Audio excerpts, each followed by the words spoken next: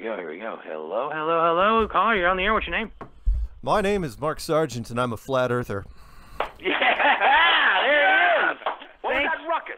Thanks for calling, man. Our phones are not dialing out. That's all right. And I got this text from you, and I'm dialing. I'm getting like numbers of people I have no idea, and then you say, "Oh, sorry, it's a typo." And it's like, okay. Typo, yeah. Yeah. That 00 got me. That ruined everything. But we're so glad to have you on the air. Thanks for calling in, man. Oh no, happy to be here. How are things in Mark Sargent's world? Things are going very well. I just finished the draft to my second book and sent it off to the publisher. Wow. And so I'm crossing my fingers that everything will go well, and we'll have it before the conferences in the fall. It is called, so the first one was called Flat Earth Clues, The Sky's the Limit. And this one is called, it's part of a trilogy. And this one's called Flat Earth Clues, End of the World. Wow. Yeah. Okay. Yeah. Why is it the end of the world? End of the world. Well, initially, it was started out as kind of a play on words, because just about everybody that attacks Flat Earth say, well, give me a picture of the edge of the world. Have you ever been to the edge, the end? Is there an end to to this thing? And but it was mostly because National Geographic, when we did the interview, were asking a lot of really weird, dark questions, which was, will Flat Earth usher in a new dark age? Is it possible that if enough people get involved in Flat Earth, that they'll attack science and everything will go backwards, and we'll go into the 1800s or whatever it is, or the New Crusades? And I'm thinking, well, probably no running not. water and anything. Yeah, like that. Dogs and cats living together, mass hysteria. Yeah, Ooh, it's already happening now. I like a little Bill Murray quote there. So, thank you. What is beyond the ice wall? Yeah, when does it stop? When does it end? I think it stops with a barrier. I think that was what Admiral Byrd and the United States Navy and the Soviets figured out in 1960, that there is some sort of, like anything, if you're really, really tiny inside a snow globe, eventually you will run into something. And whatever, what this dome is made out of, take your pick, high frequency, force field, unified field, heavy elements, heavy water, whatever it is, we can't punch through it. So, okay. But it's out there a ways. I mean, it is out there thousands of miles off the Antarctic coast. The most common misconception. Has anyone been brave enough to go out and get a photograph of this?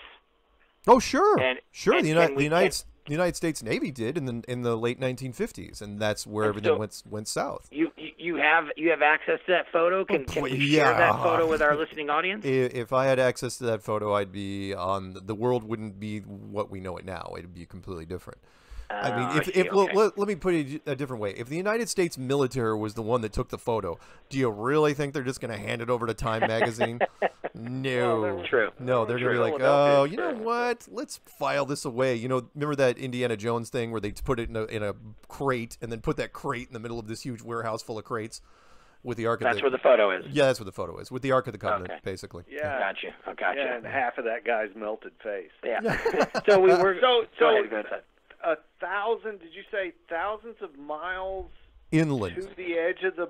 Oh yeah. The Antarctic coastline would just be the beginning of the edge, meaning, and that's the most common misconception. I mean, the movie Thor with the whole Asgard cosmic waterfall thing, that did us no favors at all.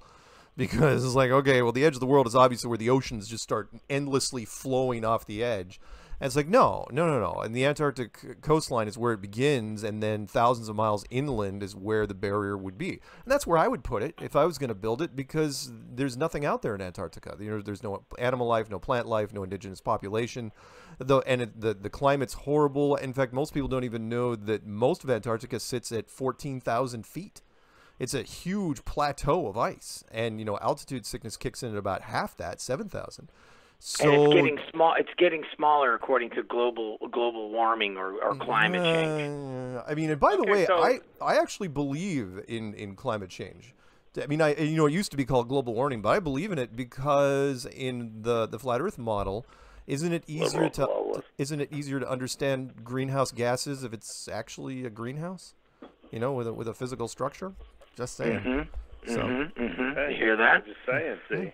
So the last time we talked, we said we would cover the Elon Musk SpaceX stuff. Oh, okay. Okay. You have a lot of dirt. Oh yeah, Mr. yeah. Musk. I dedicated almost an entire chapter to him in the book. One of the chapters I have, in fact, here, let me rattle off just for you guys, almost an exclusive anyway. Here's the chapter list for the book. Wait, Ready? this is an exclusive? Yeah. You ready? Wait, hang on. Do I have the exclusive thing, Todd, or do you have it? I don't have it. No, you have What is the exclusive? Oh, you mean like a da da da da da? You know, like a Yeah, we have a thing. We have a thing, but the station's falling apart. Well, you could always play. There we go. Perfect. Yeah, a KUHS exclusive. Thanks, Jason. That was perfect. What did Go ahead. did you used to work for Fox News? Because it's like straight out of what they do like every 15 That minutes. is close, isn't it? It's like alert. To say that's true. Tom Cruise not disclosing how tall he really is. You know.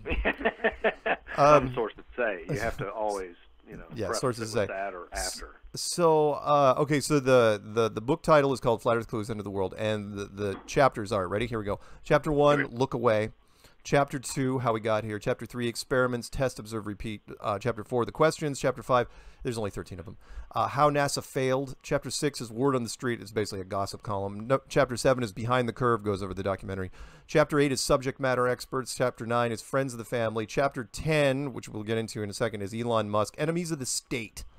Basically, everybody on the outside that really hates Flat Earth and actively goes out against this. 11, Religion and Why Flat Earth Matters to You. 12, The Flat Earth Problem. And 13, End of the World. So, Elon Musk. I like it. Quick question. Yeah. This is very important. Yeah. Are we in the book? The radio station? Yeah, are we in the book? No, You know, not me, really. Aaron, I mean, Aaron, Todd, and Jason, are we in the book? Well, no, but I like you guys a lot. I mean, it's nice. But Okay, go ahead. No, I mean, had I known you longer, I think you would eventually gotten in there. But these were people. Most of the people, like in Friends of the Family, were people I had been hanging out with since about 2015 when this thing started. Okay. So, but no offense to you guys. I mean, you know what? If in the trilogy, I'll tell you what. If I actually make it to the third book and I get to publish it and everything, then I absolutely will include you in the third book. Excellent. Right. So you will be in Return of the Jedi. All right. So that's What about good. all the conspiracy theorists that are going to have a problem with you just having 13 chapters? Ooh. Oh yeah, I know. I did that deliberately. That's you just did. kind of a little nod to the conspiracy. I mean, I suppose I could have gone for broke and made like 33 chapters, but no. I mean, 13 is just fine, and that's it's just and seriously, it's done because it's a conspiracy book, and that's I mean, but I had to like avoid like for example the very first chapter, Look Away, and I had to hire an illustrator for this. Initially, I was going to have him have a guy peeking out underneath a blindfold. However, that's way too Masonic because Masons use blindfolds, and there's also that whole one eye, the all-seeing eye. The all-seeing eye. And so now it's just going to be a man in a blindfold, and it's like okay, because that'll work just fine. Anyway, back to Elon Musk, who is by far Mr. Tesla. Oh, Mr. Tesla. Mr. Okay. PayPal. First off, Elon Musk has almost nothing to do with the companies that he's in now. He made. You have asked the average person on the street. They'll say, you ask them who started Tesla, and they'll say, "Oh, Elon Musk did." No. Elon Musk did. He bought Tesla. That's all he did. It'd be like saying, "Did Mark Cuban invent the Dallas Mavericks?" No, he did not. He just purchased them outright. He didn't? It's funny. Well, I mean, Dallas is a fairly new team by comparison, but no, he came in and just bought them and then sat in the stands and yelled at refs. But Elon Musk, he bought Tesla and took over the stuff, and then he started up SpaceX. He's not an engineer. He's not, he's about as much into SpaceX as Bill Nye would be into SpaceX. He just the government. He's the money guy. The what? Yeah, he's just a money guy. Money guy. He made like Bezos. He's a developer. That's all he did. He helped program the program which we all know as PayPal, and he of course got in on the ground floor before it went public. And so I think he had somewhere upwards of like 10% of the entire stock of it when that thing went public, and of course he became a billionaire almost immediately because PayPal is like the bank to bank transaction thing for the common man. So what's the deal with Elon Musk? So here's the deal. Elon Musk was basically off our radar for quite a while. Yes, he made all sorts of weird promises before he sent the Roadster into space. He said, but just in fact, there was a great headline in the New York Post. You can look it up. It says Elon Musk is a total fraud, and I had been saying that for at least a year. And finally, they wrote this, and they said he's never followed through with anything he's ever done. He said he was going to make a super plane that was going to go from the United States to China in 2 hours and cost as much as a business class ticket. He said he was going to make an underground high-speed rail system from Los Angeles to San Francisco. It never even started. He's going to solve the Puerto Rico hurricane power problems with some solar arrays with some help of the government. He never even started. He's going to save those kids in the cave, that soccer team, with his submarine. Never did that, and then accused everyone of doing it wrong. But the thing that really caught my eye was in 2017 when in the beginning of 2017, he says, oh yeah, I'm going to send 2 tourists around the moon and back by the middle of 2018. And I was like, whoa, that is one aggressive timeline, considering you don't have a rocket, you don't have a capsule, you don't even have the people, you don't have pilots, you have nothing, and you're going to do this in 15, 18 months? It's like, well, lofty ambition. Lofty. It was ridiculously aggressive. In his defense, he's a dreamer. And by the way, that article that Elon Musk is a total fraud came out in the New York Post. What did I say, New York Times? Not the New York Times. Oh, I'm sorry, New York Post. Fake news. Fake news, yeah. Fake news. Okay, so that was the first thing that caught my eye. And then all of a sudden, I got an email from somebody showing I just woke up one morning and somebody had sent me a snapshot of the Roadster in space, and I was groggy as I get up. It's like, oh, what's this BS? And I'm looking, and I'm going, well, there's no way this is. I go to Jaron, who photoshopped this? This is pretty good, And then somebody said, no, dude, that's a live link. And I go, live to what? It's like a live broadcast. There's supposedly a Tesla in space right now. I'm going, get the hell out of here. So we break this thing down, and oh my Lord, we tore this thing apart in about 5 hours.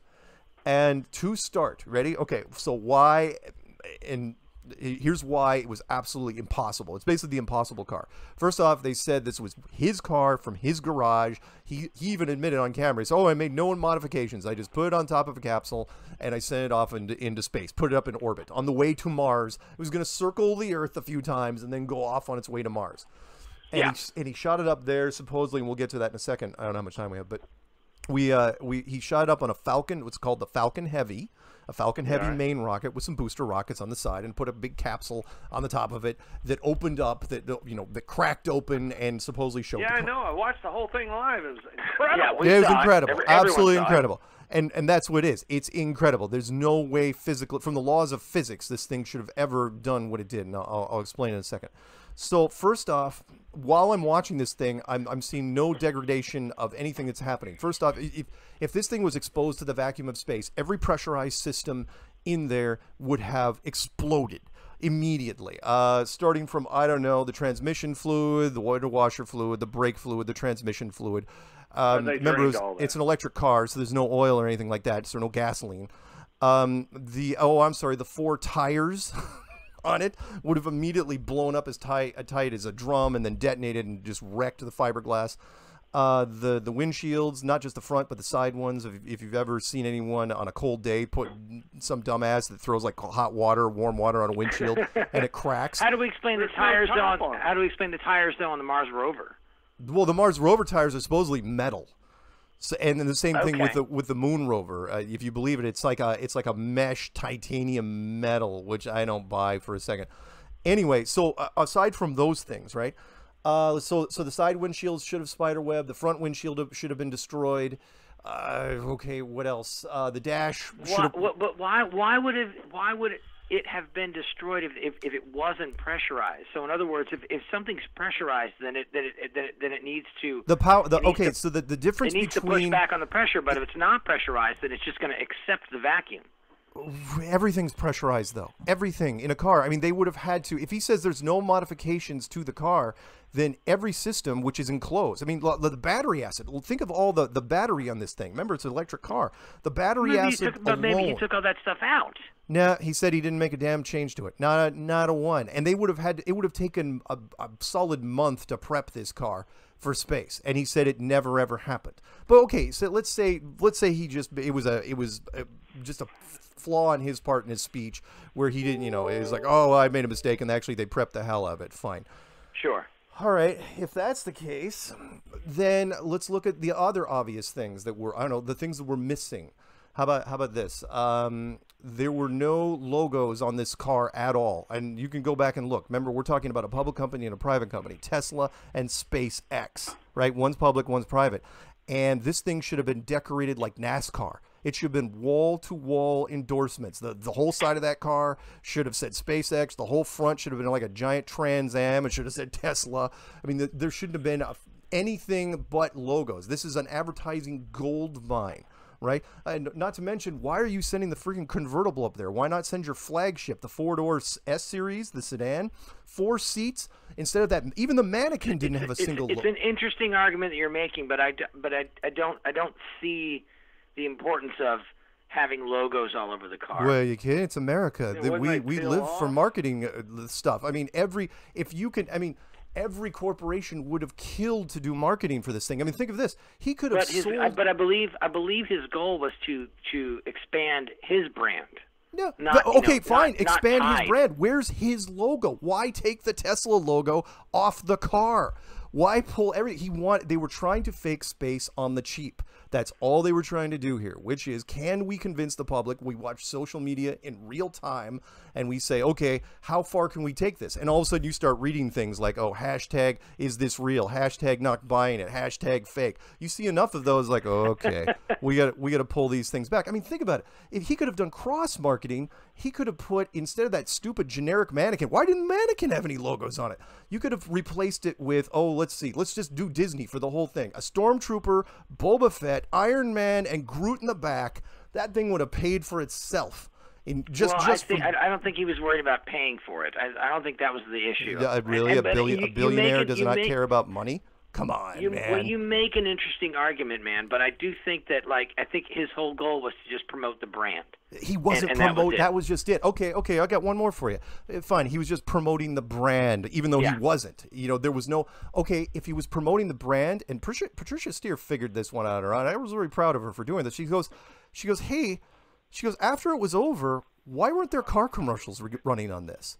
She goes, why wasn't there a banner in every Tesla dealership showing this image, this profile shot of the Roadster in space? There are car companies that would have lied, cheated, and killed for this sort of advertising dollar. There are no Tesla dealerships. You order it online. Period. No, there's Tesla dealerships. Okay, fine. It was all over their website. So well, of course, it had to be on the website for a short time, of course. But I love you, Mark, but I got to push back on this one a little bit. I have to push back a little bit. I just can't see. I don't see the validity in your argument that there were no logos on there and there were no pictures of it in a dealership. Well, because you, as a corporation, would know. There are marketing people that would have jumped all over each other to try to maximize this thing from a marketing standpoint. Fine. If you don't like the marketing thing, I got one more for you. Ready? It's the ultimate misdirection, and that was the booster rockets themselves. First off, so you had the Falcon Heavy with the car on top, and you had these little booster rocket things on the side. Mm-hmm. And they supposedly, and if you watched it drop off, these 2 booster rockets, defying everything that we know as engineering, these 2 booster rockets fall back after launching with some fuel let and go all the way back down to Cape Canaveral in Florida and land right next to each other, side by side, at the exact same time, using some sort of pulse detonation rocket technology, which we don't have. 3 times now, right? Yeah, I've seen it. It's awesome. Yeah, you've seen it on TV, right? Yeah, it doesn't exist outside of, what was that movie? Battle for Los Angeles. That's where they stole the idea from. It's like, okay, you drop it at free fall speed, and less than a mile up, you kick in these pulse detonation rocket engines, and you land them right next to each other. Okay, first off, from a safety concern, no aircraft ever land right next to each other. But the reason they did it is because they had to let the public is, I'm not going to say they're dumb, but they are simple in that regards. And that is, if we don't land them right next to each other, the people aren't going to know which rocket is which, unless we have a big number 1 on one side and a number 2 on the other side. So let's land them literally side by side. Land them like 1,000 miles away from each other or something like that? No, they should have been. They should have landed. First off, shouldn't have been landed at the same time. They should have had one drop down and then another one drop down, I don't know, 5 minutes later or 3 minutes later. They literally touch down within, I don't know, 2 seconds of each other, right next to each other. Even helicopters don't land right next to each other. Even in times of war, they space themselves out. Oh God! But that was in the misdirection. You're getting worked up. But you don't think that you don't think our technology is advanced enough to where they could actually sort of no. And I've seen it again. I've seen it. Yeah. And they don't land exactly at the same time, and they don't land at exactly the same spot they took off. There's a slight variation. So they landed in the same frame on the same pads. And oh yeah, by the way, why is NASA? Why did they land? Sorry, I got to interrupt. Why did they land at Kennedy? They are a direct competition to NASA. NASA gets $54 billion a year to keep these guys out. Why are they being allowed? Why is SpaceX landing in Kennedy launch pads? In fact, not only are they landing there, they had SpaceX logos painted on the Kennedy ground. When does this happen? But here, no, that's not even the misdirection. The misdirection is, so you're following the boosters. I got to tell you, from a production standpoint, even I missed it for like 3 or 4 hours, which is, okay, you're following the rockets. They're going, this is amazing. These 2 rockets are going to, land side by side right next to each other after launching this thing in space. And then all of a sudden we cut to profile of car. There it is in front of the Earth. Well, that's a problem, because what happened to the Falcon Heavy? Get him there. The booster rockets, that's not what put the car up there. It was a giant rocket called the Falcon Heavy with a big capsule on the top. And that thing slowly cracked open like an egg and released the car. Well, when that happens, like we saw with Apollo or all the other stuff, that giant rocket should have been tumbling backwards slowly towards Earth. They had 3 cameras on that car, one in the front, one on the side, and one in the rear. And that thing spinning, that rocket would have been easily visible, and there was no sign of it anywhere. It was gone. It was like the Falcon Heavy never even existed, and everybody missed it. And that's because from a production standpoint, it was brilliant, which was, let's show the boosters, perfect touchdown, go to car, don't even mention the Falcon Heavy, and the general public just never even saw it. It's brilliant. Well, so watch it yourself. There is no Falcon Heavy. The Falcon Heavy just vanished. The biggest. You know what, though, Mark? Yeah. You're going to have an opportunity to do this with Bezos here pretty soon. Mr. Sargent. Oh yeah. Oh, Sarge. I'm messing with Todd. I told him to call you Mr. Sargent. Oh no, it's okay. You can call me whatever you want. Yeah, because Musk, if you've noticed lately, he's kind of out of the news. Well, he's got nothing left. For the most part, there's nothing left. And by the way, but let me throw one more thing, which just infuriated us when he did that press conference after the Tesla was in space. And by the way, why'd you cut the feed when you were supposedly leaving Earth's orbit to go to Mars? You had perfect HD broadcast footage, and as it's heading towards Mars, not even heading, it's still in Earth orbit. It's like, oh, we ran out of battery power. That's it. Good night, everybody. Roll credits. It's like, what are you talking about? What, it didn't go snowy at all? No, when Elon was on the ground, his quote, which was absolutely priceless, and I should have put that in the book, he says, it's real because it looks so fake. That's literally verbatim. And it's like, and I listen to this, I'm going, you should never, ever allow this man to be put in front of a camera or make quotes like that. It is just embarrassingly bad. No, he is a freaking... by the way, sorry, what happened to the 2 tourists that were supposed to go around the moon back in 2018? Never happened. It's the middle of 2019. The rocket was never built. The capsule was never built. The project was never started. And then I think it was like 3 months ago, he said, "Whoa, no. In a couple of years, I'm going to send this Japanese guy and 12 people around the moon and back." It's like, 12? What vehicle are you using for this? We don't even have a shuttle that can supposedly do that. All right. This is fascinating, and I think this is a longer conversation. Sorry. and I wish we'd have gotten you on the phone a little bit earlier. We are running out of time. That's okay. That's all right. No, I'm glad I caught you guys. From 9 to 11 Central Standard Time. Okay. And it is almost 11. So I got to get out of here. But the next show coming up on KUHS 102.5 FM is Radiopedia. And, Mark, if you'd like to stay on the line, I will guarantee that Brian Caldwell will talk to you for an hour. Because he's super into this kind of stuff, and he does radio shows about this all the time. He's sort of like he's our Art Bell. He really is. Oh, okay. I make no joke. I don't know if I can talk for an hour, but I can talk to him for a little bit. Sure. Ooh, okay. I think you can talk for an hour, bro. Hey, Brian. Well, no. Meaning I don't have time. I don't have an hour to kill. Oh, I know what you mean. Oh, okay. Come in for a second, Brian. Brian's coming in. I know we're going a little long. Brian, and I'm sorry, but Mark Sargent will talk with you we'll leave the phone up, and then you can just start talking with him, and I'll get out of your way. It's your show. Oh, okay. If you want to. It's Mark Sargent. It's the guy from the movie. You know he doesn't have to talk to me. So what's your topic tonight, fairies? No, it was Betty and Barney Hill. Okay, see, good enough. He's going to talk about Benny and Barney Hill tonight. Alien abductions. It's perfect for perfect. this. Yes, it is. Well, Mark, it's a little older. Snow globe. Mark, I love you, buddy. Thank you for calling the show. Thank you. And Thanks, guys. let's chat next week. I'm gonna wrap our show up. You stay on the line, okay? Okay, I'll stay on the line. Don't go anywhere. And if Brian wants to chat with you, he'll pick up the conversation. Okay. If he doesn't, then let it go. Okay. It's good for our station, no matter how you look at it. No, that's It's awesome. fine. That's fine. All right, man. Thanks. Take care, Mark. We'll talk to you next week. Okay, thanks, guys. All right, bye. It's the Okay. record you need to know about. We'll see you next week, everybody. KUHS 102.5 FM. All right, we're done with that. Record you need to know about, they just left the building. Mark, are you still there? I am still here. Hey, Mark Sargent, how you doing? I'm doing well. How about you? I'm doing okay. So let's go ahead and start this. You were talking about your book and stuff, right? Yeah. So- I've got a new book coming out in the fall.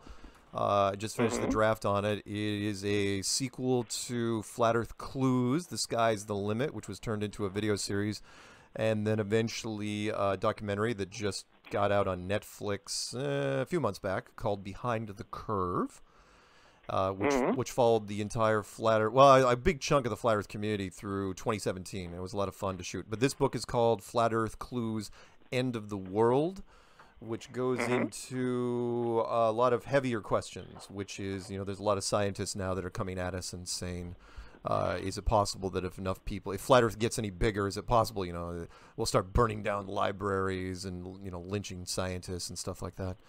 And of course, it's no, that wouldn't. We've done hundreds of regional meetups and conferences in more countries than I can count, and we haven't had a single incident. I mean, it's been really, really peaceful. So, but I understand like how National Geographic was worried because they're a science-based network, no different than the Discovery Channel or the History Channel.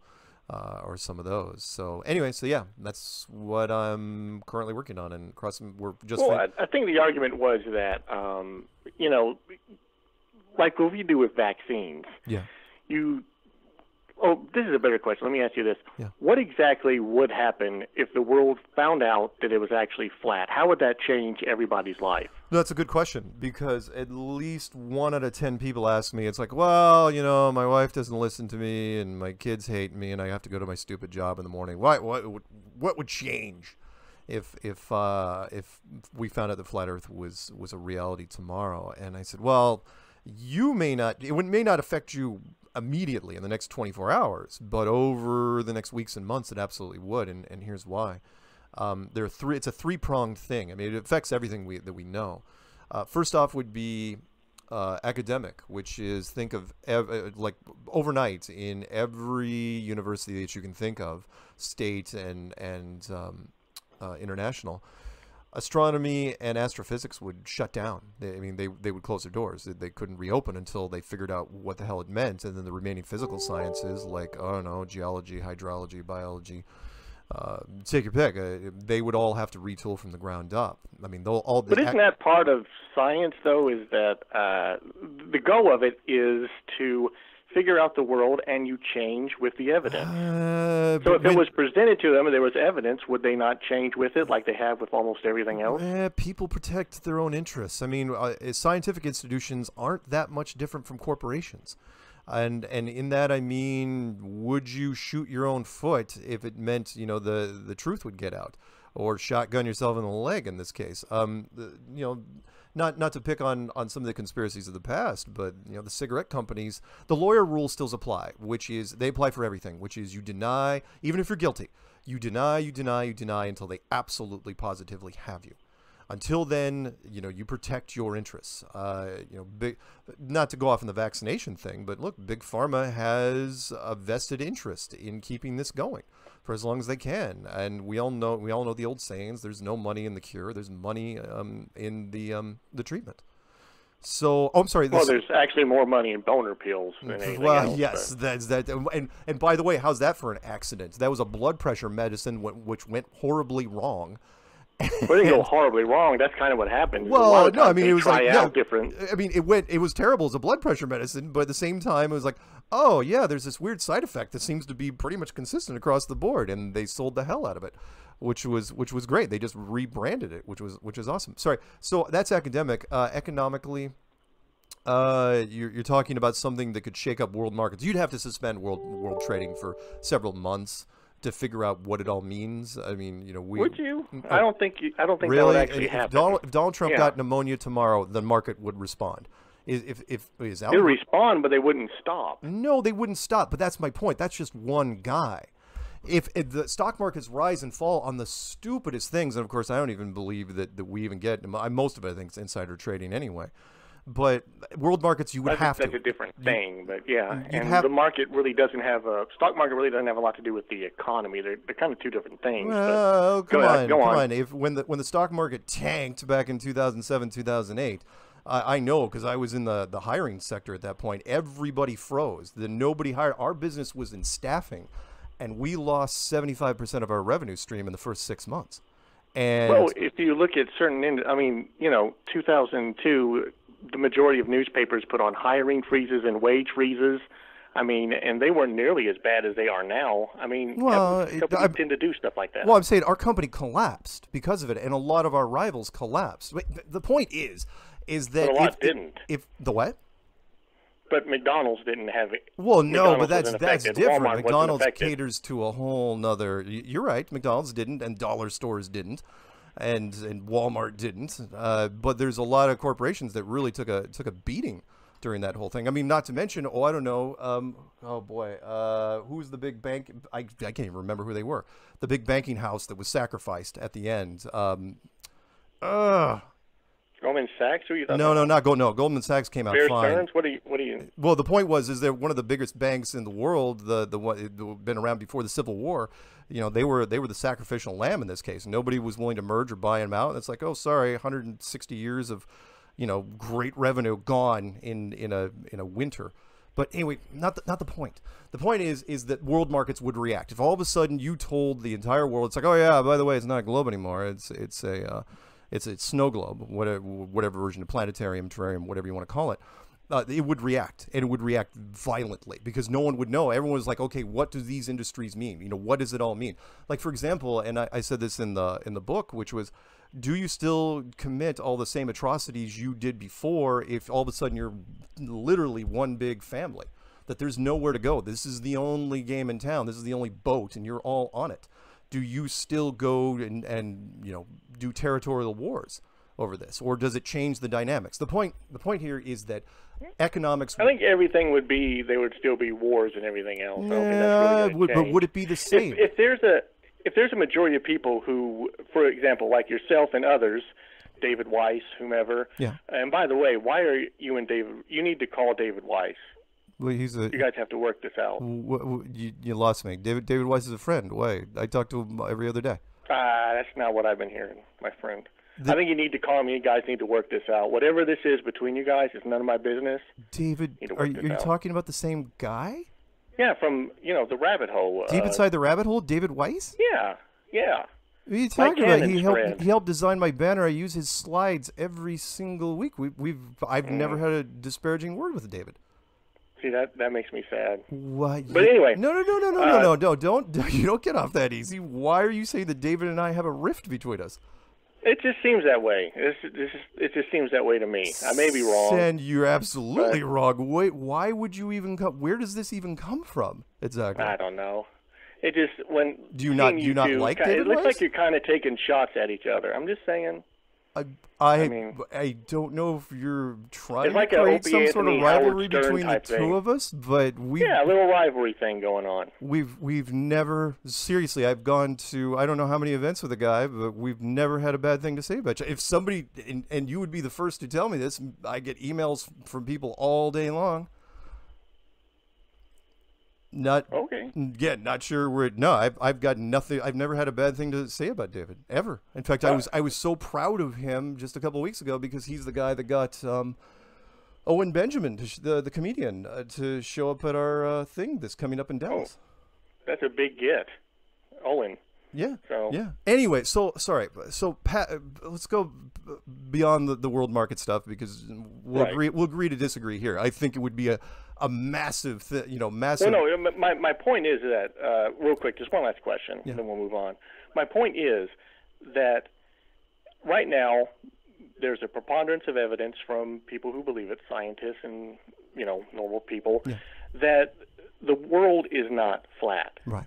It's circular shaped, not completely, but in that way. You mean globe. And yet, despite all of the evidence that people put out, there are people like you who would deny it. Yeah. So if you proved it, how would people still not deny it? They've been trained forever to believe that the world is round. Because I started out so as one of those. So it wouldn't really change. By the way, we don't even use the word round because it's not three-dimensional. Globe, ball, sphere. If you want to say round, that's fine. But your dinner plate is round. Your hubcap is round. Dining room table is round, unless it's a square dining room table. We don't really want to get into semantics here. Well, yeah, actually, we do. Oh, okay. So we'll remember that for in the future. So go ahead. Okay, so because I have no problem with that because everybody in the flat earth community started out as a globalist, for lack of a better term.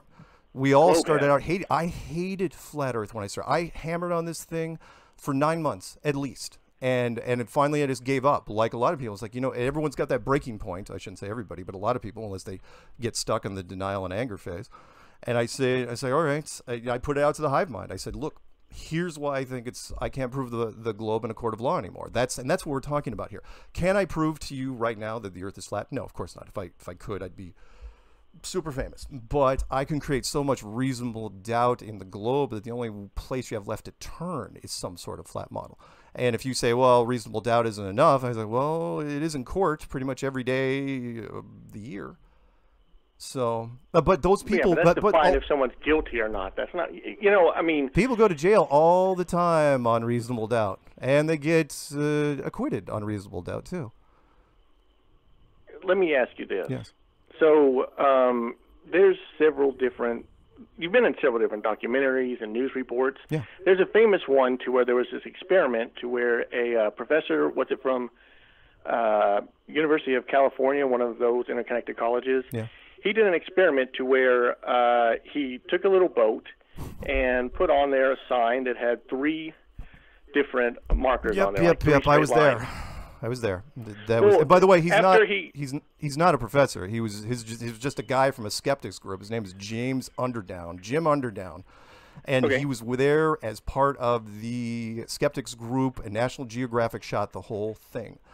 And National Geographic gave no details on that, and I thought it was really interesting that you could see the far shoreline from twice that distance, and yet they were saying, well, obviously you can see the stripes disappearing. Was the most unscientific thing I've ever seen, and on top of it, they got rid of the main test. That was their backup test. The main test was 10 miles away on the other side of the lake on the Salton Sea off of Los Angeles, where they had these balloons, and they were going to raise them up at a certain level, and they say, okay, you can't see them until we get there.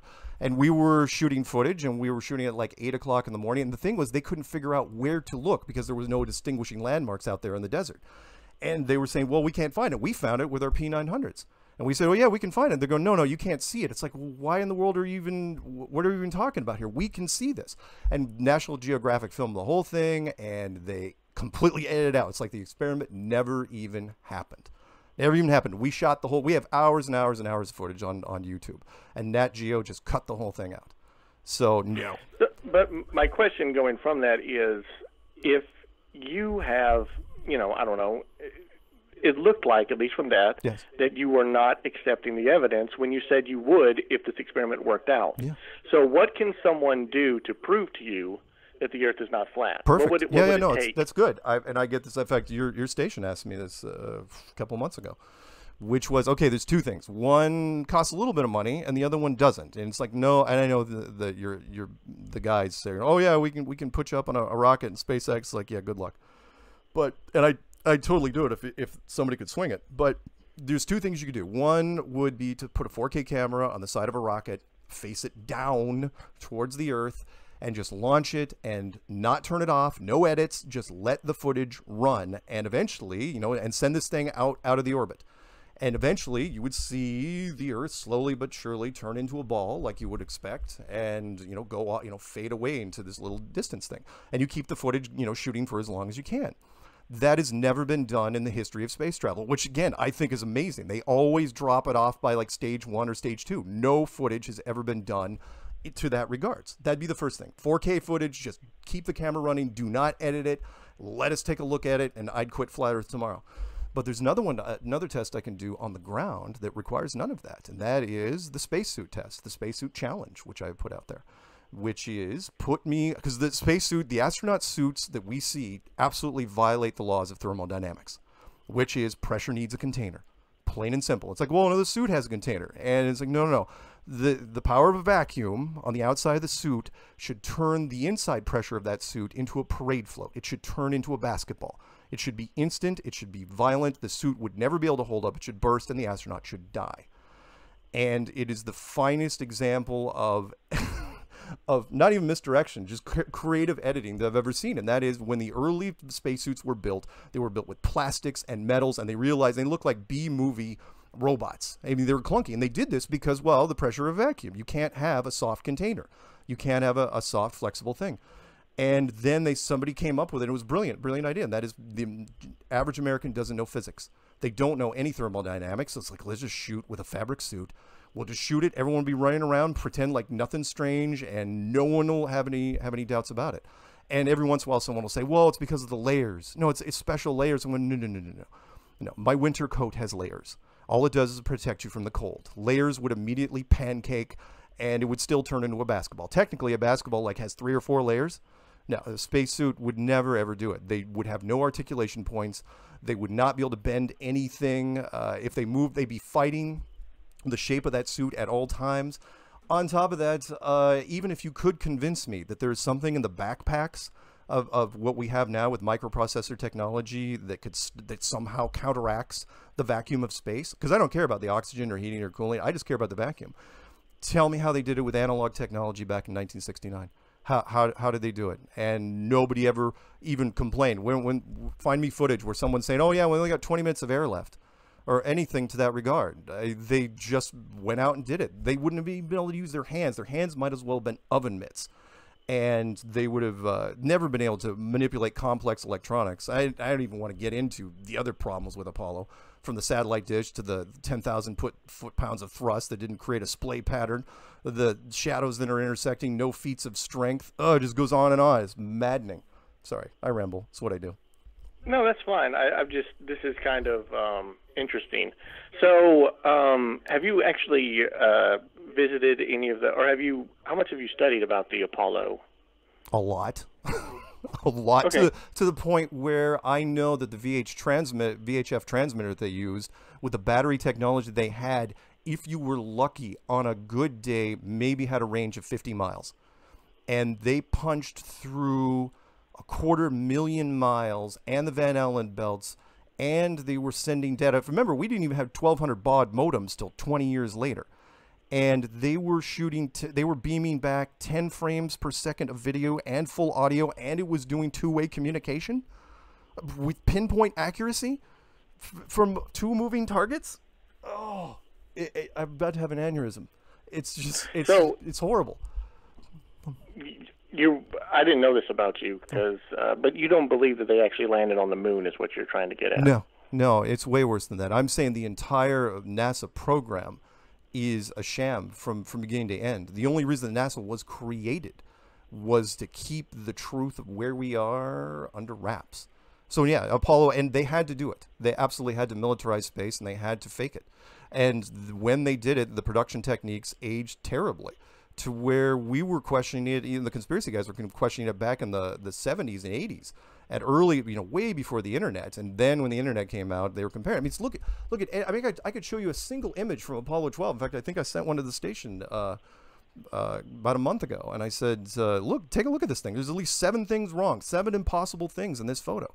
They were beautiful. Some of these shots were absolutely beautiful, but they were absolutely wrong. They could not happen in real life. They could only happen on a stage. I mean, intersecting shadows alone, come on, you have one light source. the sun. The shadows go in one direction. That's what happens outside when you're walking outside. The shadows always go in one direction. And we had, what, 4 or 5 different directions, which could have only come from a hot spot that was maybe 50 yards behind the target.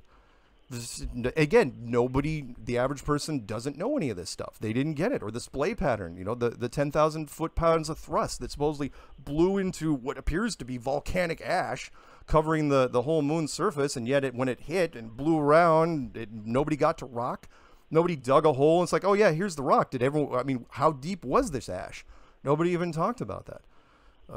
So, when they placed a mirror down on the moon, which they use to kind of measure it and tell the distance that it is, and see that the moon is kind of pulling away from us very slowly each year, you don't believe that happened? Nope. No, it's ridiculous. The Apollo program makes no sense. Think of it this way. In fact, here's one of the questions I threw at a Georgetown physicist, which was one of the 5 questions that we won't get into the first 4 right away. But the 5th one I threw at him was the Van Allen radiation trap question, which is, are the Van Allen belts deadly? Yes or no? And it's a trap, because if you say yes, they are deadly, then how did the Apollo program make multiple round trips? I think 6, at least 6 round trips manned through the Van Allen belts. Nobody died. Nobody got radiation poisoning. Nobody got cancer. There's still like 5 of these guys walking around today with aluminum and plastic as shielding, because the only 3 things that can beat radiation are lead, gold, and a whole bunch of water. And if you say, well, that's not the only. Okay, go ahead. Well, what else are you going to put on top of a spaceship? Let me know, because last time I checked. Yeah, but they didn't spend I mean, it's not like they were hanging out there. The best Van speed, Allen if the Van Allen belts are at least 60,000 miles thick, and our best speed, if you believe what they claim, is 18,000 miles an hour, that's 3 hours in the belts each way. And I know that Van Allen said, because he had to recant, because he announced it in 59, and then Kennedy says a couple of years later, oh yeah, we're going to go to the moon, and they immediately went back to Van Allen. It's like, oh, how are you going to do it? He's going, we're going to go really, really fast. That's fine. If you want to, I'll give you that. If you say you only spent 2, maybe 3 hours in the belts on the way out, on the way back, you're hitting the brakes, because you got to slow for the whole re-entry thing. You're lingering around there before you come back. So, well, still, if you go to Chernobyl, for example, like a lot of these Instagram models are now, you stay there for a couple hours, take pictures, you leave. A couple of days later, you come back, stay there for 3 more hours, leave. I mean, you're not going to die of radiation poisoning. Don't take that up with me. Take it up with Van Allen. He was the guy in 59 that said... Well, I'm taking it up with you because I'm talking to you. I can't talk. He's dead. No, Van Allen was one of your icons. Van Allen from NASA said well, that... I mean, now we're saying that he's my icon. Well, okay, if he isn't, who is? I'm with you. The what? Except for the whole flat Earth thing. Go ahead. Oh, no. Well, I'm just saying that when Van Allen comes out in 59 and he says that it's super, super deadly, no one can ever go through it, and then he has to recant a couple of years later. It's like, well, we're just going to go through it really fast. And then he didn't explain how they got through it really slow on the way back. That's one thing. But, okay, fine. Isn't that part of science, is that when the evidence is there, you change with that? Perfect, which is what leads me into the other part of the question. You say, fine, they're not deadly. Okay, they're not deadly. I didn't say they weren't deadly. I'm saying they didn't spend so much time there to turn into ghouls from Fallout 4. No. Let's go down this road, because if you're saying they're not deadly-ish, then you go to the... I didn't say they weren't deadly-ish. You're saying they're not a big deal. Van Allen, was wrong. We're not gonna play semantics here. So was Van Allen right or wrong? Because, again, here's where I'm going with this. If you go to the NASA website, even right now, you go to nasa.gov, and you look up, there's a video on there. It's still there. Why they haven't pulled it, I don't know. It's called Orion Trial by Fire, where they're talking about their manned Mars program. And they go into great detail with graphics and a narrator, and they say, we cannot put we're not even going to test manned capsules because we haven't figured out the radiation problem of the Van Allen belts. And this was made at the end of 2014. And I remember bringing this up to Friedman before he died, and he just dropped him. He just didn't know what to do. He goes, "That's thing still up there?" I go, "Yes, it's still up there." And it's like, no, you solved the radiation problem. You solved it 50 years earlier. You solved it in the 60s. In fact, you solved it so well that nobody even died of cancer from radiation. So which is it? Is it deadly or is it not deadly? And the Georgetown physicist, he folded like a card table. Of course, the other 4 questions helped. But that was the big one at the end, and that was it. He was like, and the German television team that set the whole thing up, they apologized. It's all right. It's not going to happen. So, what can I tell you? So let's get back to the flat Earth for a second. Sure. I want to talk about the ice ring or the ice wall. Sure. Which is it again to you? I've heard it described different ways for different interview or different. I call videos. it actually neither. Everybody else brings up ice wall. I just say it's just the coastline of it's Antarctica, is what it is. Antarctica starts where at the edge of the whatever oceans, and then it continues outward for several thousand miles until you eventually run into a barrier. Okay. So, but I've heard you also say that the U.S. government, well, I mean, not U.S. government, but you're not allowed to fly over Antarctica.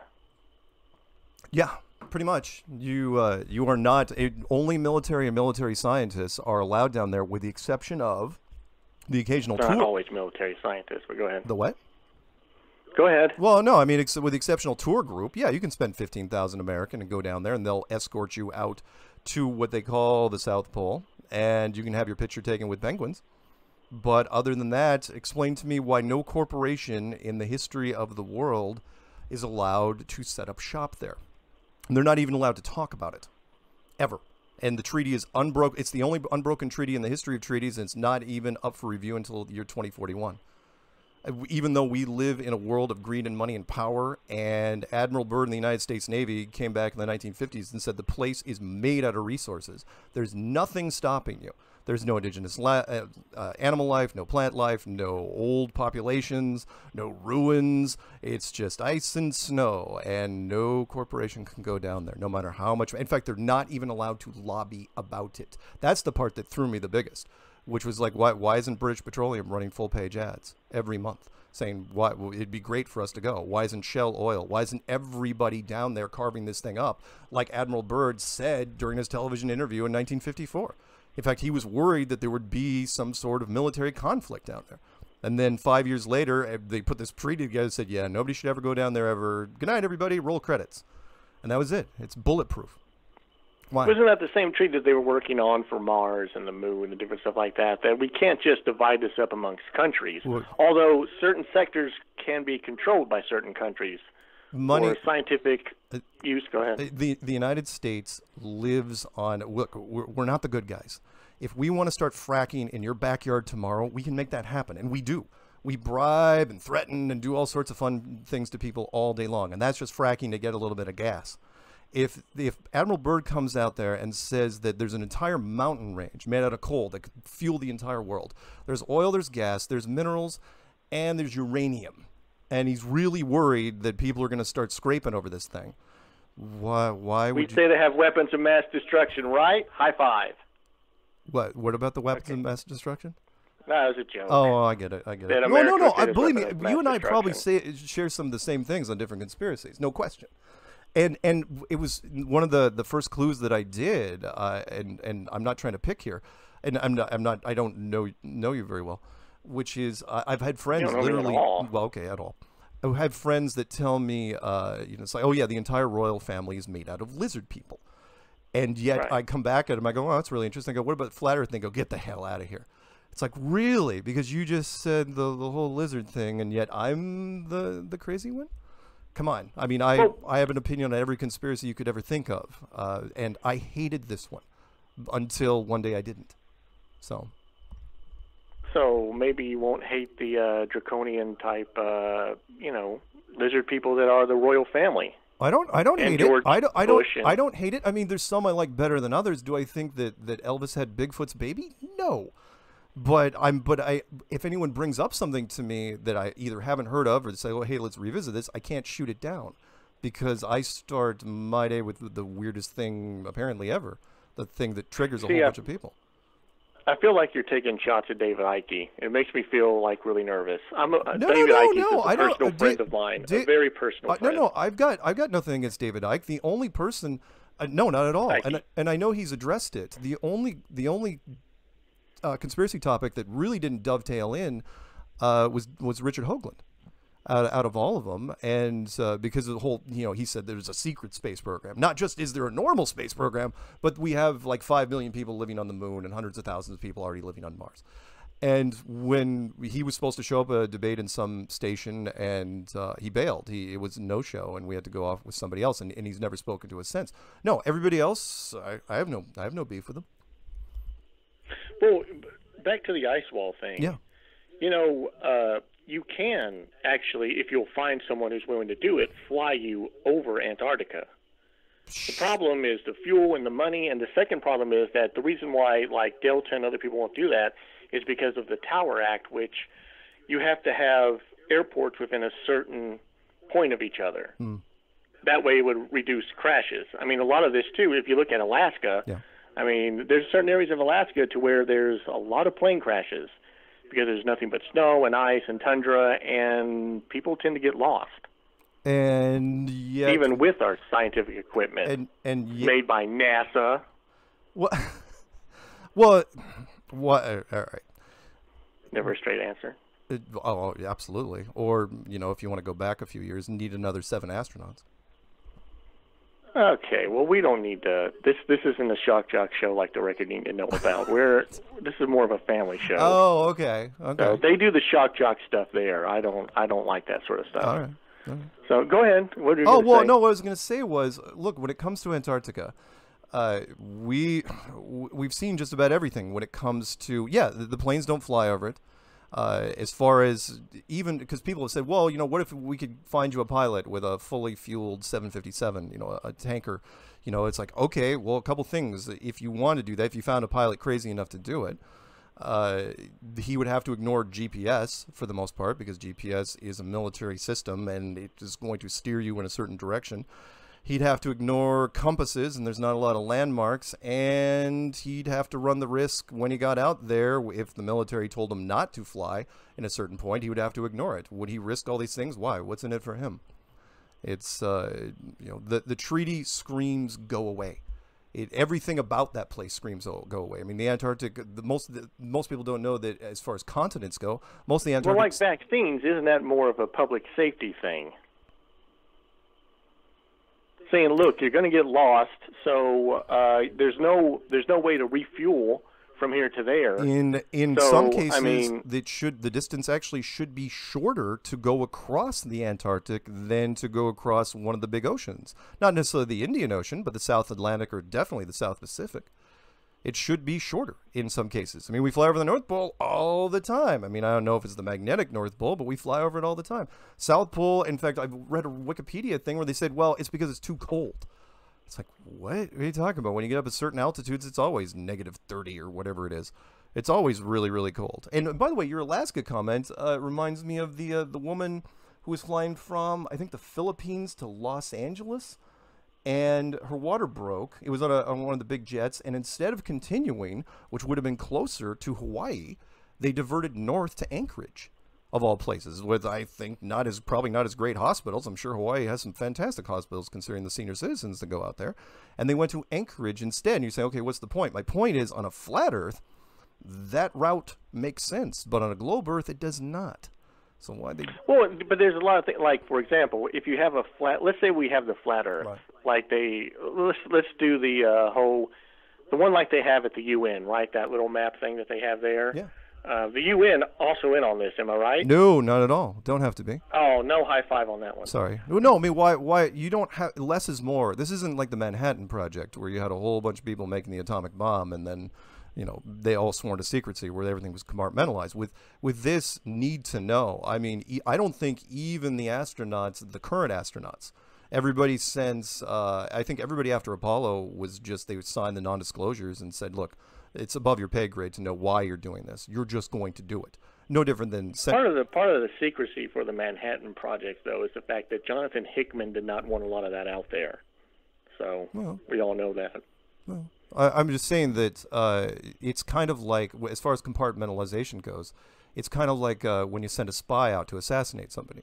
You don't give them the whole backstory and exactly the political intrigue of why he's assassinating somebody. You just tell them, look, pull the trigger, knock this guy out on June 29th at midnight. That's it. So we're going by the. Oh, I'm sorry. We're going by the map that we have here. If you actually plan stuff out, wouldn't it be longer to fly on a flat Earth from Australia to, let's say, Hawaii? Yes. Yeah. Or, my point actually. But they do paths every day that show that it doesn't work like that. Well, I mean, we can time the airplanes from when they leave to when they land, and it's. Okay, well, go ahead. That's one of the clues I talked about, which was people say, well, the times don't match up. I go, it doesn't really matter because the routes don't match up either. Meaning, when these planes get out over the oceans, this is a very big point. They get up, I think, 150 miles, maybe 200 tops out of ground radar range. They go dark. They go lost. Their latitude and longitude, which were being accurately tracked, go into approximated or estimated mode. Which basically mean we have no idea where that freaking plane is. Or we approximately know where that plane is, but we don't really know where that plane is. And it never ever comes back until they get within about 150, 200 miles of whatever big landmass they're coming up upon. And you say, okay, what's the point? My point is that we track them from airport. Go ahead. Well, I mean, if you have the GPS, you have we do track them from. Go ahead. You track them from space, right, with the GPS system? No, you can track them from airport to airport. Fine, show me the routes. Can't you? No. Well, airport to airport, what? Like but my point is that it's Dallas to St. Louis. It's still longer. It's still longer. I mean, how do you adjust for that time? It doesn't really matter to me because you can't prove the route. See, it's kind of a push. No, but it does because it does matter because that's part of it. I mean, that's the thing is that you're always so big on evidence, but whenever someone puts something like that up, you're like, well, it doesn't matter because of this. Yeah. Well, just can't you explain that part to me? Because I'm trying to learn. I'm a truth seeker. No, I can't explain. I'm just having a hard time following this. I don't know because I can't prove the route. That's where it all started, which was if I can't prove the flight path, which should be there, the latitude and longitude coordinates should be there for the entire flight.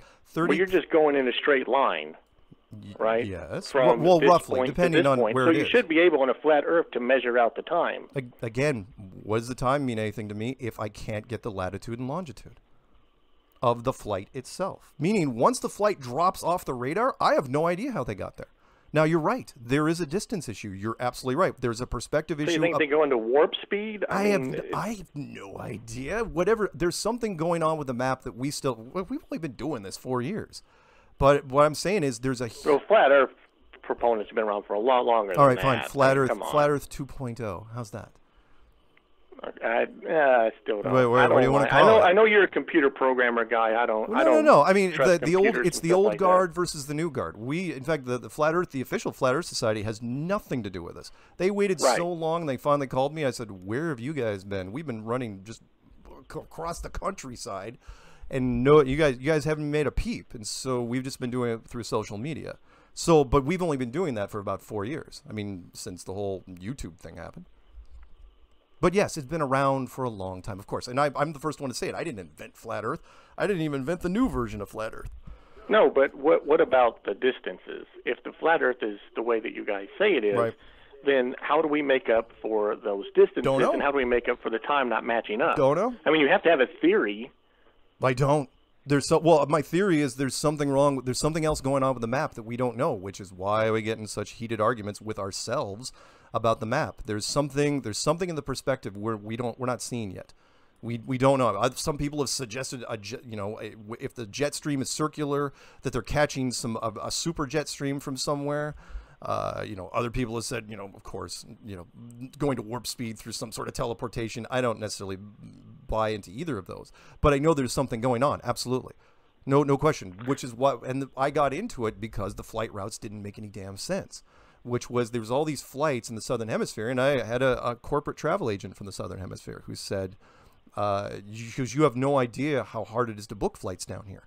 Because there are capital cities between South America and Africa and Australia and the islands, which you cannot get direct flights for, no matter how much money you have. And there's rich people down there say, I want a first class flight from this city to this city. You cannot get them. You have to take double connections or single connections, and they always go wildly north to places. And the pilots have all told me the same thing. It's like they're not going up there to pick passengers up. Because it's all about the fuel. All the airlines ever care about is fuel. which is why we got into it. And on a flat map, all these double and triple connections make more sense. They turn from these weird angle triangle things to these shallow dog legs or almost a straight line. But, I mean, how do we know they're not picking up passengers? Because that's always the excuse. We've all been on planes before to where you have to take 2 or 3, but we also know there's more direct flights if you pay for more. Yeah, but you don't... I mean, if you fly from here to England, you're still not going to... I mean, you can fly from But if you're... Charlottesville to London, I mean... But if you're flying from... on a flat Earth, go ahead. But if you're flying from South Africa... You're not going all the way up into the north, going through San Francisco to get to freaking Australia, or was it Buenos Aires to Australia? There was, and also there's you don't pick up that many people. They said it doesn't work like that, and you're doubling. Well, if you're going to bring up Africa, I mean, there are some countries that you can't fly over because there's no agreements there. There's a chance you could get shot down. Yeah, sure. Sure. There's reasons for diverting certain flights to certain places. Others, some airlines don't have. For example, if you were to fly to Arkansas, right. Delta doesn't. If you were to fly to Hot Springs, there's no Delta. We have a little airport here, but there's no Delta stall there. Delta has no contract right. here, so you can't fly down here. Right. You have to fly into Memphis, then to Little Rock.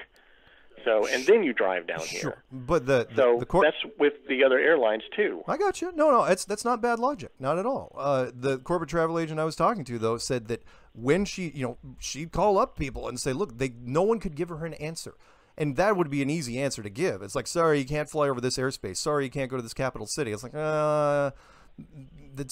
she said it's widespread. I mean, out of all the flights in the southern hemisphere, from southern to southern, there is just a tiny handful of nonstops, tiny compared to the north.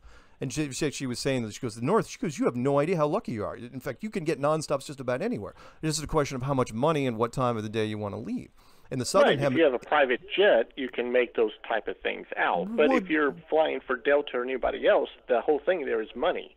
You have to make these plans out. You have contracts. Also, you have to pick up enough people, drop off enough people.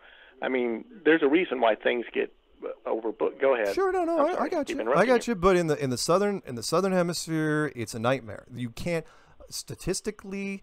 It should be a lot higher than that. You can't tell me that 95% of the south to south flights are double connections that go through the north, and that you just have. I mean, seriously, I was looking for days, and I got like the same 5 flights handed to me. Always, it was like, oh yeah, there's this flight and this flight. I'm going, and that's when I had to look at the routes. The 2 clues were based off of this. The first one. Was this from? Where was this from? Is this from the website of the plane people, or was this from Travelocity, or where were you trying this from? Oh no, it was.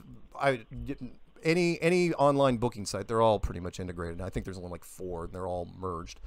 But yeah, well, they have deals with the airlines, so they would just be going by what they went with. Yes. So they can't actually. Let's go back to the vacuum and space stuff that I wanted to get back to earlier. Sure. Before we do that, let's talk about gravity. I know that your frenemy David Weiss doesn't believe in gravity. Why? He believes in something called I'm still stunned by this. Why are you trying to start a fight between us? I'm not trying to start a fight between you guys. No. I'm gonna stop this right now. And I until you answer this, if you don't answer this the right way, I'm leaving. Which is okay. Well, can you answer my thing first, and I'll come right back to this because we only got like 8 or 10 minutes left. Go. And I just want to get this. Go. So, do you believe in gravity or not? Yes, of course I do. Most of the flat earthers do believe in gravity. I also do believe in density, though. I mean, you take a helium balloon, you let it go, it's going to rise up. We are living in a thin version of water. 4 parts nitrogen to 1 part oxygen. Different than H2O, 2 parts hydrogen, 1 part oxygen. And that is... Before we get to the David Weiss thing, so I don't want to run out of time. Yeah. So we do both agree that gravity is real. Yes, gravity is real. Yes. Okay, so if we go on a flat Earth model, since gravity always pulls to the center, wouldn't that be the same way with Earth? The further you go out, the more gravity would be pulling you back to the center. The more buildings would be bent more toward the center because gravity is pulling in. No, but yet we don't have that. No, that's the whole Vsauce argument, which is no. I mean, in this case, we're talking about, okay, first off, we're talking about a flat disk that's not in space. It's probably just sitting somewhere. Who knows? In a lab on God's desk. I don't know where it is. On a turtle, right? Terry Pratchett fan. No, it doesn't have to be a turtle. No, because that turtle is also in space, if you believe it. No, I'm saying that there doesn't have to be space at all. So if there's just a flat disk, gravity is just pulling down. I believe the difference between what scientists say is gravity in a globe and what I say that gravity is in a flat Earth is very, very similar. And that is, they say gravity is pulling things straight down to the center of a sphere, and I'm saying it's a disk and things are just pulling straight down. And, well, just the center, period, is how gravity works. So still, wouldn't that be the same thing? You're being pulled. Don't get into that. Neil deGrasse Tyson, one of your scientist gods, says that Hey, I'm not a fan of Neil deGrasse Tyson. Okay, hashtag me too. Well, find me a. Well, yeah, there's that. But I mean, find me a more high. Michio Kaku. Go with Michio Kaku. Okay, fine. Michio Kaku. He would say the same thing, and that is that they can't say what gravity is. They can only say what it does. They can only say the symptoms of it. They say it's this magical molecular force that pulls things down to the center of a ball. And I say it's a magical molecular force that just pulls things straight down. Just because you go out on the edge and technically there's more density if you're looking lengthwise, I suppose, if you got to the edge and then maybe, but in this case, I think the gravity is artificial.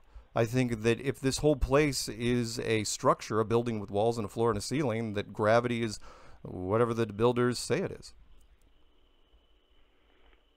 Oh, yeah, and by the way, gravity isn't nearly strong enough to hold the atmosphere on versus the vacuum of space. No way, no how, ever in a million years. I'll give you a quick example. If you had the second floor of your building, if you turned it into a vacuum chamber, and you had a cork in your ceiling, and you pulled it out, or opened it, or whatever, you know full well what would happen, and that is the air would equalize extremely fast, extremely violently, and you would either black out or die, or both. And my question would be, why didn't the gravity in your office keep the air there? Why not? Well, we do know that like there is a, what you're talking about is like the atmosphere on here, and it's still encased on Earth. But other places where we don't have the magnetosphere, yeah. Like say Mars, a lot of their atmosphere was swept away. Definitely Mercury's was swept away, and the planets, Venus. Right. What? The planets that you think exist, those. Right, they do exist. Right, they're not just lights in the sky. No. Well, there you go. There's the big difference. And you can not just lights in the sky. They're just lights in the sky. That's all they are. And the only reason we have air in here is it's a compressed system. It's a pressurized, enclosed system. Vacuum of space would rip the atmosphere off this place so quickly, it would never get started. Life would never, ever happen here. It's you're living in a greenhouse. Hence the term greenhouse gases. It's literally a greenhouse.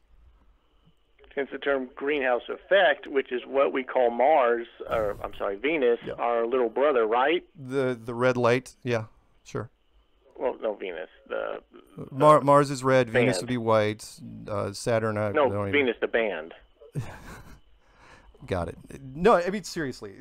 If we are in a building, there doesn't have to be space. There doesn't have to be space. We've been conditioned for so many years, so young an age, that we just believe in space because we're told space. It doesn't have to be. All you have to do is create the illusion of space. Planetarium. Why? When you go, people say, "Oh, I've seen the moons of Jupiter." Fine, take a pair of binoculars, go to a planetarium, look at Jupiter, and they say that's not fair. I go, does it look more or less real? And they say, well, you're in a building, it doesn't count. I go, actually, it's my point. When you walk out of that building, why aren't you in just a much bigger one? Sorry, I keep coughing. That's right. I have kind of a sore throat. Right. The back to this sort of thing, if you were given a lot of evidence out there that, because this is what it kind of seems like, yeah. Much like with anti-vaxxers and other people, when you're given a ton of evidence, because the thing about skeptics right. is you're supposed to be skeptical. Right. But the idea behind it is that once you're given enough evidence, then you're like, okay, well, I can no longer be skeptical of that because now we have enough proof. If somebody puts me in an astronaut suit and throws me in a vacuum chamber and I'll sign the waiver and tell me how I don't die, then I will quit Flat Earth tomorrow if I survive. Everything's fine. And I have things that you can test to see if it's a pure vacuum. It costs about $4 from a hardware store. And I put this challenge out for the last 2.5 years. Science could shut me down in 2 seconds. All they have to do is give me an astronaut suit. And, of course, you might want to explain the technology in that magic backpack that tells me how I don't die. No scientist, no science advocate has ever explained it to me. What thing defies thermodynamics in that backpack? I want to get back to the whole, because we're running out of time, but I want to get back to the whole you don't believe in outer space or the planets or anything like that. Right. So what is above us then? Is it like what some people believe, which is there's these huge lights that are above us, like huge light bulbs that are shining down light upon us? Yep. You're in a giant advanced Truman Show. That's all you're in. It's all you've ever been in. We believe the world that is presented to us, and we've been living in. You get a red pill? The what? It's a Matrix reference. Well, I mean, if you want to go the digital world, sure. And I've said this in the book, and I said, look, I hate to break it to flat earthers, but if it is flat and if it is enclosed, it's probably digital, which is a whole nother thing, which I don't usually like to get into because it's really a mind bender, even though the Matrix is 20 years old this year.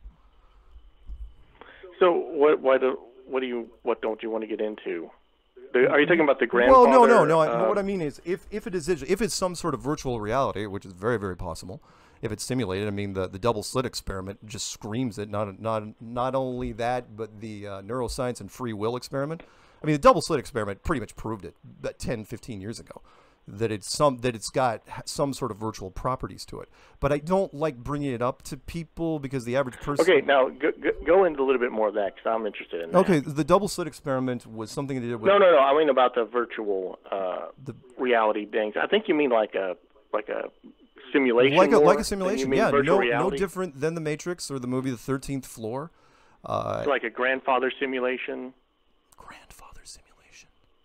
The idea that we're a computer program within a computer program. Oh, yeah. The 13th Floor was based on a 1975 German film called World on a Wire, which was based on a 1970. Well, let's just stick to this right now because we're running out of time, and I want to go more into this because this is kind of fascinating. Yeah. I like getting a little Grant Morrison-y on this. Okay. So, go ahead. That's what you believe? I do, and that is, look, I love Flat Earth, I really do, but I think it's just the beginning of it. Flat Earth, the reason why it's resonating, the reason why I'm doing it is it's easy to understand. Trying to tell a person even now about virtual reality is still tough. I thought it would have been easier in 2019 or 2015. Well, but you mean simulation? A simulation, virtual simulation. There's two different Matrix. things if we're going to do semantic stuff. Between. So let's go by it this way, okay? Right. In order to have a simulation, let's say grandfather simulation, you have. Have you ever you've done this before because you're a computer guy, right? Yeah. You're a computer programmer. Yep. You know what it's like when you plug up like 4 or 5 computers to each other. Okay. There's little drag going down from each one. Sure. Each one has a little bit slower process. Right. So if we were to stop and take a look far out into the galaxy, wouldn't we need a loading screen instead of being able to look at planets from like a microscope? Not microscope. It depends. Did you look through? What if the viewer? Telescope? What if the display system, which would be I don't even know the resolution, not 8K because we have those now.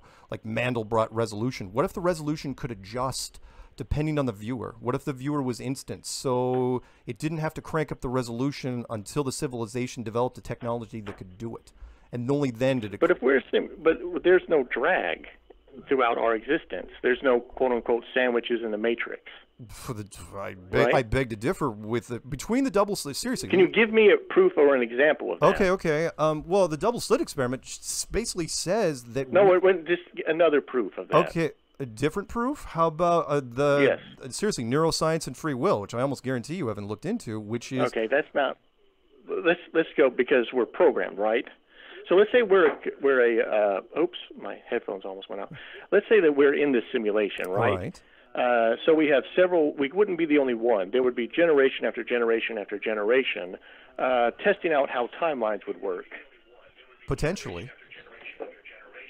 So this keeps going. In order to do this, you have to have an enormous amount of power to do these types of simulations. Yeah. So you would. have to have maybe, let's say, a supercomputer the size of the moon. How are we going to come up with that type of power to do that sort of simulations that we have today, or that we would all be in for this world? No. Well, I'm saying that we had nothing to do with the building of the reality we're sitting in right now. That it was whoever was here before us, whatever civilization, and there have been a bunch before us. Anunnakis. Well, you take your pick. I mean, take whatever civilizations were in the sunken cities off Japan or India or the Bosnian pyramids, the real pyramids, or Bimini Road. Take your pick. There's a lot of them to choose from. I'm just saying that whoever built this was much. I used the line from Contact, which I love so much because it was humble. When she goes, "Did you build this?" You know, when she finally got there, and he goes, "We didn't build it. We don't know who did."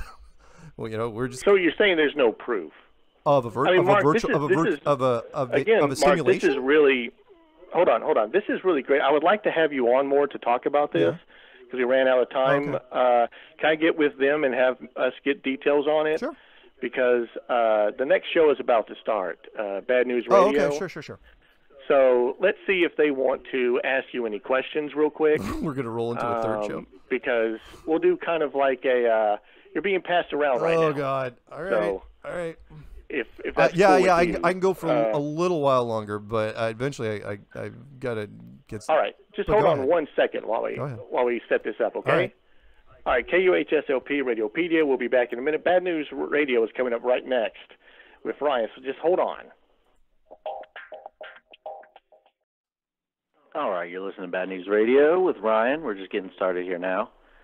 Mark, are you still there? I am still here. Oh, Mark. Yeah. Okay. So they said they wanted to kind of carry on this conversation. I don't know. I don't know much about you. I've been kind of looking up some of your stuff here. I'm mostly into flat Earth, but I'm completely insane, obviously. And now I'm on my third. This is got to be a first for me. The third show in a row on the same station. Yeah, I thought it's pretty interesting that they carried on with you for that long. So I figured I think they wanted to get some, maybe. I think they wanted to get some drama in the last one. So what do you want to talk about? Well, okay. So besides your theory on flat Earth, is there any other conspiracies? Kind of big conspiracy theory that you really you really believe and champion? Well, there's some, but I don't think there's some I can't probably bring up on this network. I don't want to upset people. I mean, there's obviously some big ones out there, but I mean, if let's put it this way, I started in the conspiracy world, and I've got an opinion on just about every conspiracy you can think of. Seriously, right. I mean, let's do some of the big ones besides Apollo, because that's linked to flat Earth anyway.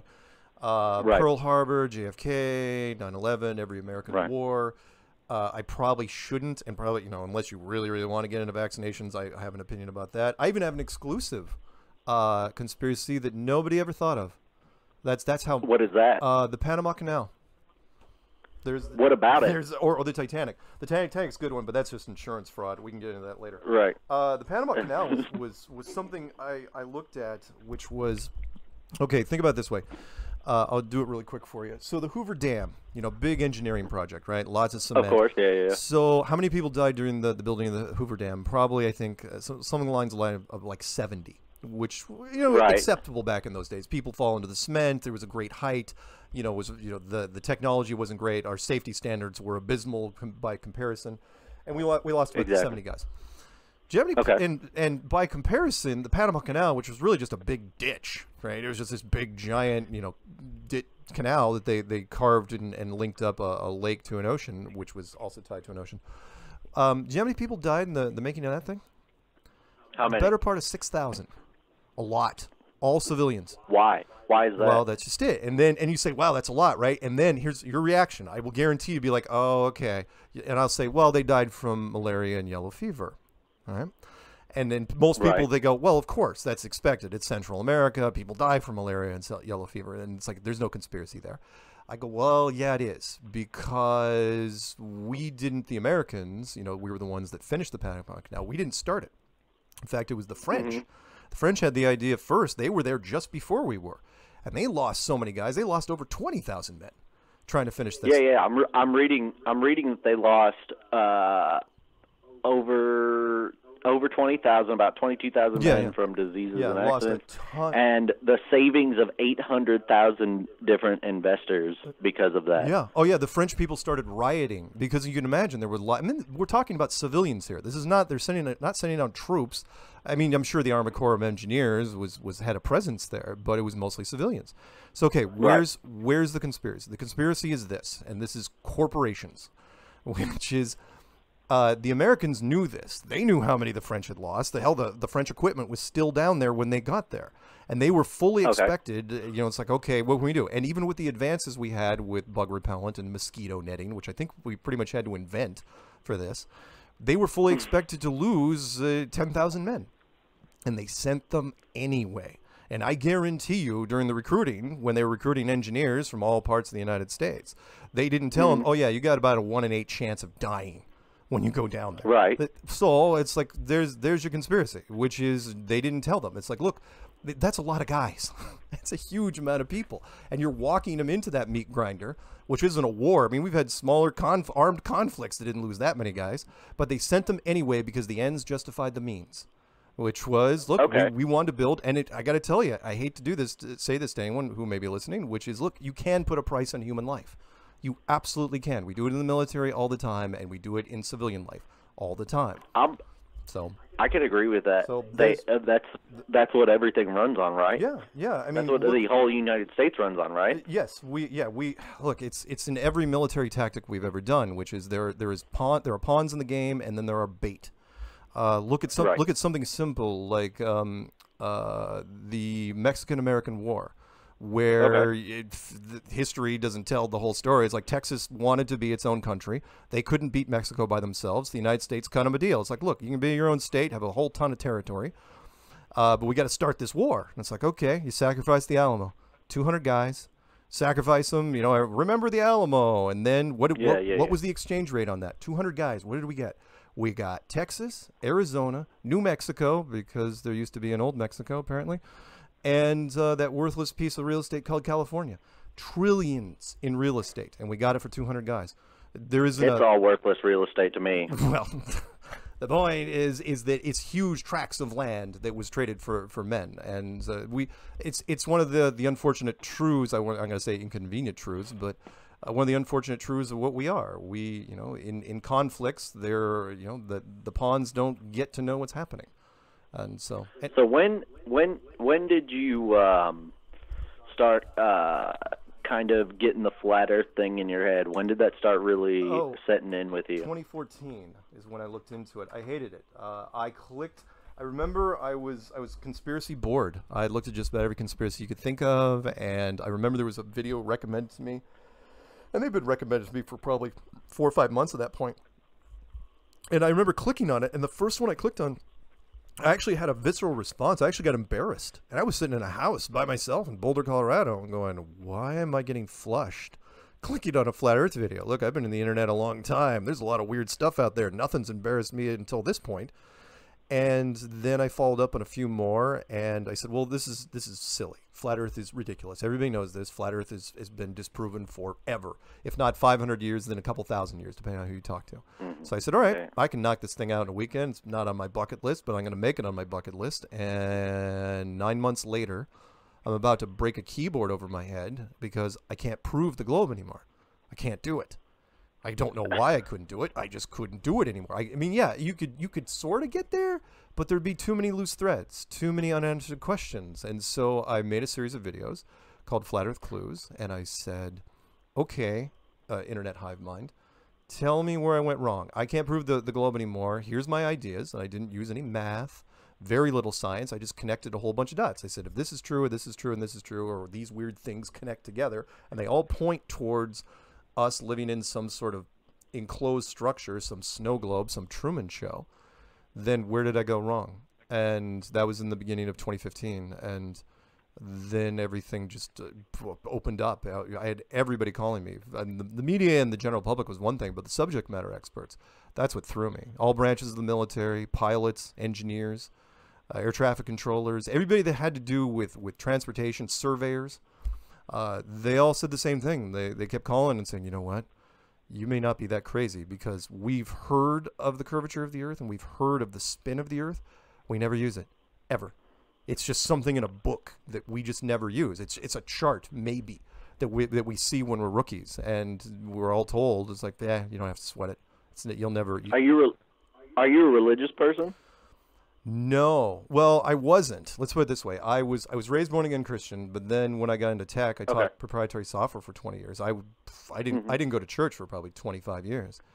But this brought me back to, I'm not going to say the same place that I was when I left, because I was really naive. I mean, I grew up thinking there was literally only one religion before I went to university. But when I got into this, because of the default shape of it, it screams some sort of creator. Now, at that point, you're just splitting hairs. It's like, okay, because you go one of two ways. It's either a very advanced old civilization that's much more powerful than ourselves, or it's Santa Claus on a Sunday morning in a giant white bathrobe. Well, the reason I ask is because I have a friend who delved into the flat Earth stuff for a little bit, and he almost, I wouldn't say exclusively, but a good part of that was based off of his religious beliefs. Oh, yeah. Yeah. At least. And him believing in God, and him believing in a higher power. And so it directly tied into the things that he believed as far as Christianity goes, somehow. Yeah, and that I see that a lot. At least half of our community, at least half, are strong Christians. I can't speak for a lot of the countries. I can tell you the United States and Canada, quite a bit of Europe, it's at least half Christian. The other four major religions all play a part, though. I mean, Islam and Judaism, share some of the same stories. Buddhism and Hinduism, not as much, but they're in it because they mostly, I think, for revenge against science. But yeah, you're absolutely right. The Christianity has the upper hand, though, compared to the other four, because there's a lot of chapter and verse and stories that tie to. They all point to the same thing, which is that's some flat created world. I mean, heck, not to quote chapter and verse because I won't for this show, but the Tower of Babel alone. Where's that tower going? If it's on a spinning ball, it's just this stick stuck into an orange that's just spinning wildly through space. There's no bridge to heaven there. But if it's an enclosed system, it's only going one place, and that's up. So it's, and I didn't even look into it. Honestly, I made the first 8-9 clues, and I didn't even touch on religion. And then the Christian community started emailing me en masse, and they said, "Oh, you better stop dancing around. You better start, telling us, give us your opinion on this." And then I looked into it, and made a couple. I did not quote a single chapter and verse. And next thing you know, I have Bible literalists that are creating brand new channels and brand new websites, and really, really getting into it. So yeah, your friend is not alone by a long stretch. Yeah, I think he eventually kind of backed out of it, but it seemed like through his kind of, need to understand and believe that there's something bigger out there that we don't understand, and that it was created. I don't know how to say this the best way. That the Earth was created in a much different way than man sees it, and it was created in a way that a higher power could kind of control humanity. And sure, I don't know. No. You're right on with that. No, that's pretty much it. Which is, you're talking about, again, if what I kind of joke, and I'm not trying to be glib here when I say this. Fine, it may not be God who built this place. He may have subcontracted out the work, and if whoever it isn't divine, well, maybe they're at least one step closer to having God's phone number than we do. So, right, and yes, you're absolutely right. There's this sense of purpose. One of the other big reasons why religion really plays a huge factor into this is because it brings purpose right back to you. Instead of science saying that you're this tiny little pebble that's flying through an impossible universe and can be snuffed out at any time, you're just an accident part of a giant cosmic explosion, your life means nothing. Instead of that, it's the exact opposite. You're in some sort of building that was built just for you. And you are the subject of this place. You are, you're being watched. You're being, I don't know if looked after is the word, but you're definitely being analyzed. And who knows, you're being judged. But it's an interesting place, but it makes it much more personal. And there's a lot of people that, I've seen people brought to tears. And I know that eventually I'm going to catch some grief because some people are trying to tie it to like a religious cult in some way, but it's like it's you're not. It's going to be tough to do because we don't have a Bible, we don't have robes, we don't chant, we have no compound, nothing like that. It's just everywhere. Everyone, it's all online. It's all social media. So you can't throw yourselves off the edge of the earth yet. No. Even though when our cruise for 2020 was announced. Which is basically just a social cruise, because we have conferences now, and the conference this year was it's supposed to be in Dallas, and the conference next year is supposed to be in Miami, on a cruise boat. Immediately, the media jumped on it and said, "Oh, they're going to take a cruise out to the edge of the earth." Like, really, from Miami? We're gonna, how long a trip that would be in a freaking cruise boat? They wouldn't even have the gas to get. So, how many people show up to those kind of things? Oh, hundreds. It's an amazing experience for a lot of them because. It's the first time they've been, and I know you don't know much about it.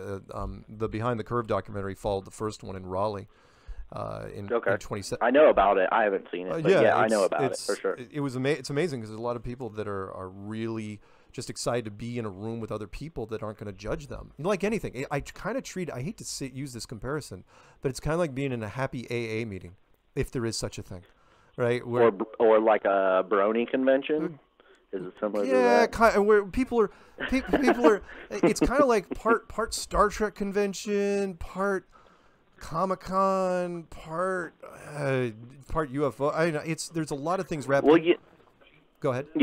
One thing I can say about it, and I don't believe in it at all. Sure. I don't go that far with it. Right. I know there's lots of conspiracies. There's lots of conspiracies I'll latch onto for a little bit and try to figure out more about. But the flat Earth thing has never really stuck with me. But I will tell you one thing: if there's people that'll follow it and they don't feel alone in it, go for it. If it's not hurting anybody, I don't care. I really don't give a shit.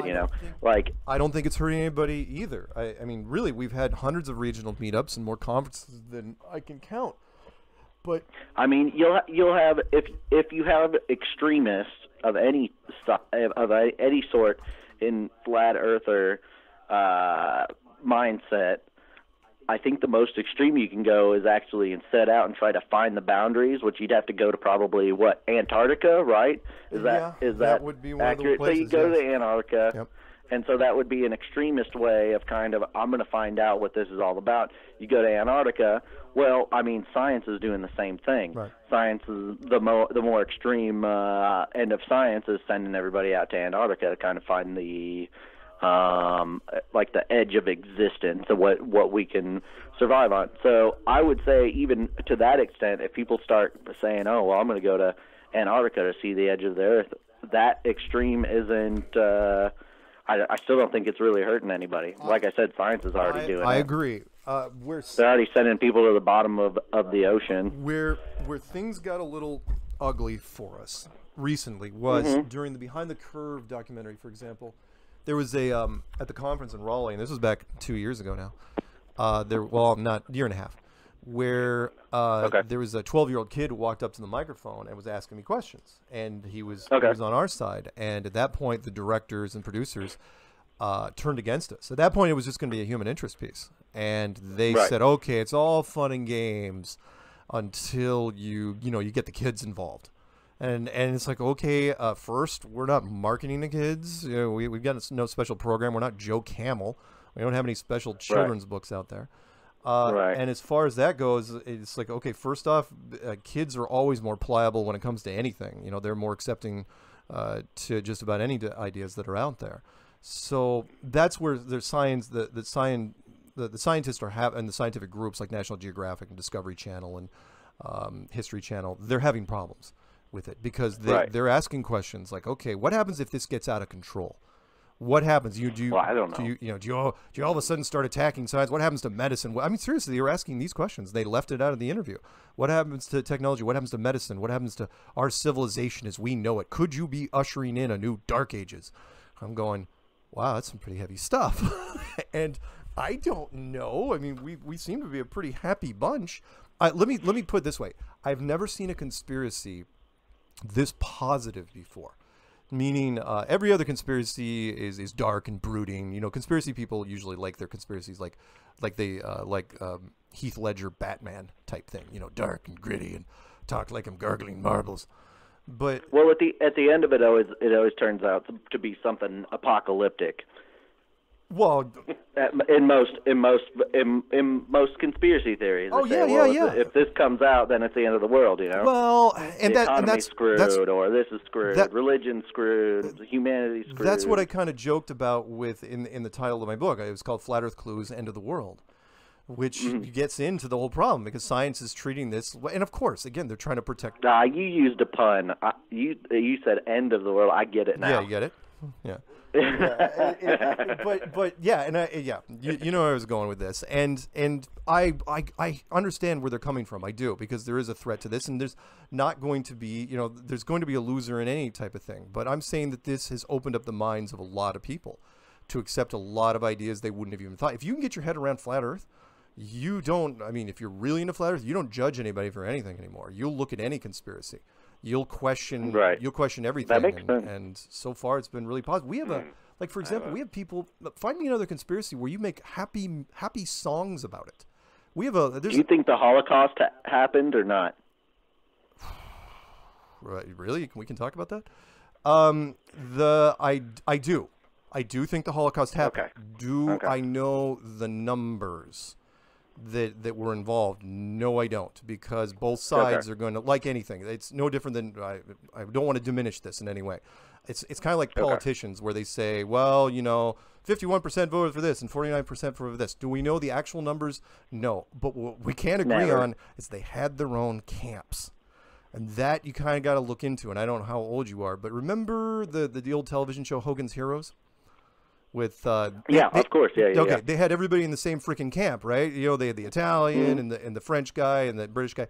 The Jewish people had their own camps, and there was a problem there. And I want to quote. There was a movie called The Debt, I think. It was called. It was an Israeli film that was turned into an American movie, and there was this quote, and I'm not picking, right? There's this quote when they were arresting. It was based on a true story where they were hunting down a German officer in the 60s from the camps. And I can't believe they actually wrote this into the script. And he goes, you want to know why we did it? Along these lines, he goes, 1,000 prisoners, and we held you with 4 guards. He goes, and nobody. He goes, nobody fought back. Nobody made a break for it. Nobody was willing to lay down their lives for somebody else. No one was, there was obvious, 4 guards. You don't have nearly enough bullets. Even if you emptied everything and hit everybody perfectly, you could totally overrun it, and nobody did it. And he was basically saying that they were too passive. If you're that passive, you don't deserve to be here. And so at that point, I'm going, okay, that's a little heavy stuff. And I come from a German family, and it's like, oh yeah, I see exactly the logic he's using there. So did it happen? Do I think it happened? Yes, I do. Are we ever going to know the exact numbers? No, we're not. Because nobody's, everybody's got a stake in it, and some people want to diminish it. I mean, hell, you want to go that far? The series that just came out recently, which I love so much, Chernobyl. Which talked about the whole 5-part series about the British production about the Chernobyl disaster. You watch that thing, full well that hundreds of thousands of people died horribly, in slow, agonizing ways. And the official death count, even today, even though the Soviet Union is gone, the official death count is 31.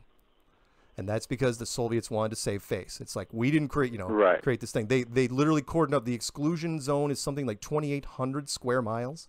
Still to this day, and it's like, no, 31 people, that's it, that's all that died. It's like you're watching this go, full the troops alone that they killed. Now granted, they didn't drop dead right there, but they irradiated all of them. Now Chernobyl, the what? You said during Chernobyl, during the meltdown, right? Well, yeah. The meltdown from 1986 it's a brilliant. If anyone hasn't seen it, seriously, find a series. It's on HBO. where now go ahead. Now in Fukushima, where there were no reported casualties, correct? That's a whole other thing, which is I don't think anybody actually was reported as a casualty. Yep. Now the long-term effects are different, but that's a whole different story. There were no reported immediate casualties from Fukushima. And the Japanese want to save face more than as much as anybody. In fact, even more. Honor is so important to them, and so you don't think you think that there were actual immediate casualties in Fukushima? Oh God, yes, there had to be. You going? They evacuated. Heck, I had a cousin that was living over in Tokyo, and she was an American. Well, she is an American, and she got out of there. I mean, she had 2 girls and her husband. They moved immediately. They got the hell out of Dodge, and that was like people that were over there on work visas and doing this stuff. Anybody, they're like, because remember, the Chernobyl thing had already happened. We know what's going on there. They're like, yeah, it doesn't matter what they evacuated towns. Were there immediate casualties? Sure, but that's not the big thing. The big thing is the long-term effects, which is. Let me ask you this, because this is why I'm asking you. Me and my friend were actually talking about this and the benefit of nuclear energy. Yeah. And what we were kind of going back and forth about is coal mining and coal things powered by coal have had a lot more casualties throughout the years than nuclear energy has. There's a lot more tragedies that have happened because of coal mining and immediate casualties because of coal mining.